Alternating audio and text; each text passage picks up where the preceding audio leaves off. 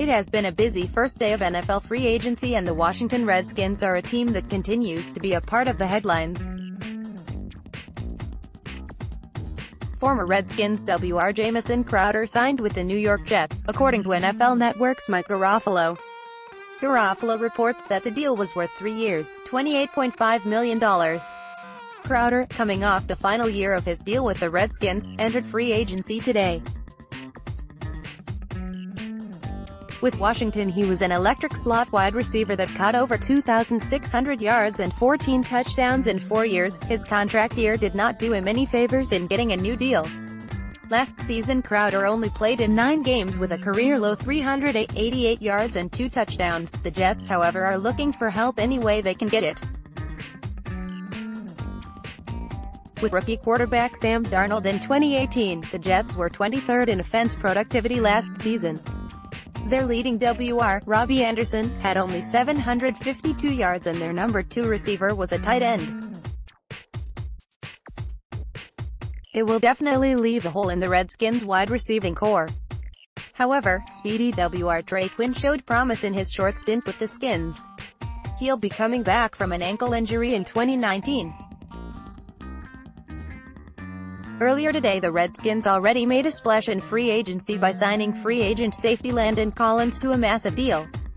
More Redskins news: Preston Smith and Jamison Crowder will get the deserved attention for their big contracts, but losing Ty Nsika is notable for the Redskins as well. On Tuesday, the 33-year-old reportedly agreed to sign with the Bills, and the deal will become official on Wednesday. The 2-year contract carries with it $7.7 million guaranteed and could be worth up to $14.5 million. Nsika had been with Washington for the past 4 seasons and had made a total of 16 starts during that span.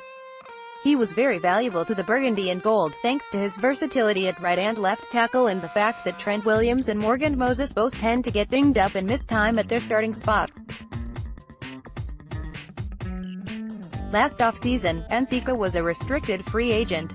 The Skins gave him a second-round tender, which he eventually signed and which paid him $2.9 million. This time around, however, he hit unrestricted free agency and Buffalo decided to snatch him up. That means the Redskins are in need of a reliable backup who can fill the role Nsika had filled so capably since 2015. Jaron Christian is there, but they could use more help considering how little he showed as a rookie. Fortunately, the 2019 NFL Draft looks to be filled with plenty of viable O-line prospects.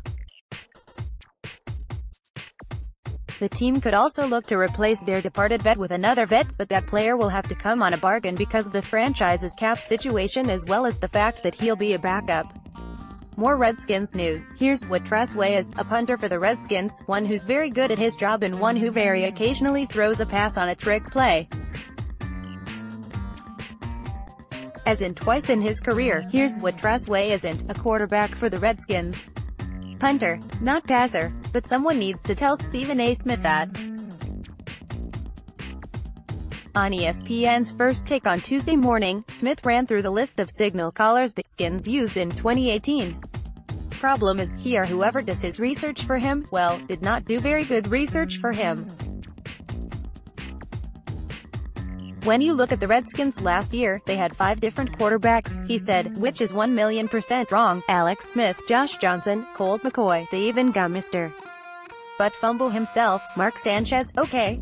And some guy named Tress Way actually started 1 game, he continued, which, again, is 1,000,000% wrong.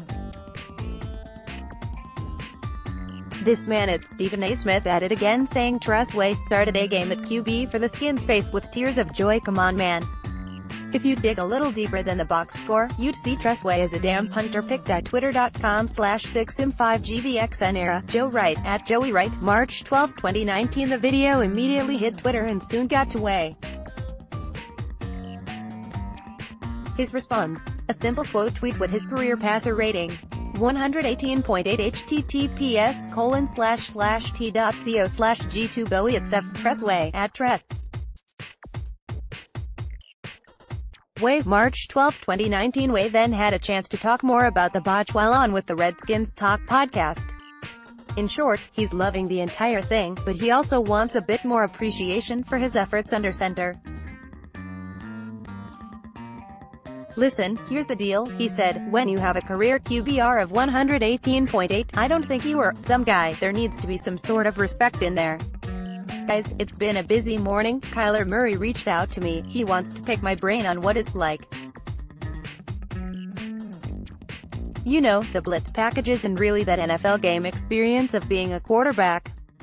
What a turnaround. Way, who's planning on using his newfound status as dual-threat punter, QB in his next contract negotiation, takes his throws very seriously. Going out there as a punter, if I throw an incomplete pass, something happens, it's going to be like, oh that's cute, he gave it a shot. Whatever, but when I complete that pass and I get the first down. I mean, you get things like this. Stephen A. thinks you're a starting quarterback, you just continue to move up." More Redskins news.